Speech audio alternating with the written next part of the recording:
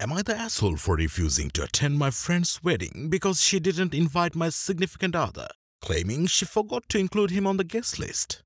This is a throwaway account, so I, 28 female, have been friends with Lynn, 29 female, since meeting in college, and despite our different views, we have always been close. Lynn recently got engaged, and as she began planning her traditional and somewhat conservative wedding, I knew there might be some challenges.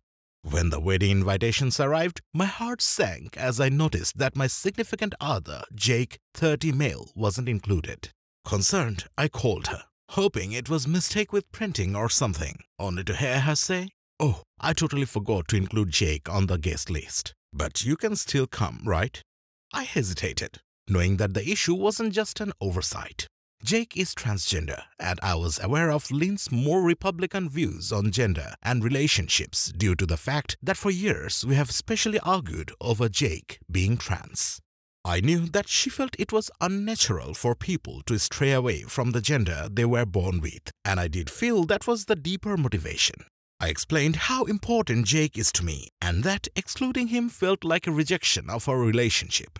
Lynn brushed it off, claiming that they were already over the guest limit and didn't want to complicate things. I knew this was untrue because she herself told me weeks prior that she wasn't limiting the amount of people that could attend. Unable to go with Jake, I made the difficult decision to skip the wedding. As the date approaches, Lynn reached out again, asking if I reconsidered.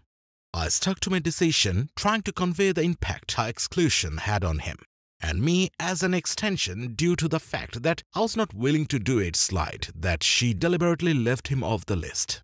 Now, our mutual friends are divided, with some accusing me of making it about politics and others supporting my decision to stand up for my relationship. Am I the asshole here?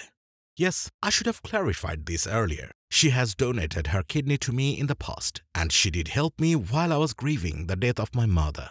Those saying I should cut her off have a valid opinion, but I do also think if there is a room to educate her instead, that could also be a good path to take.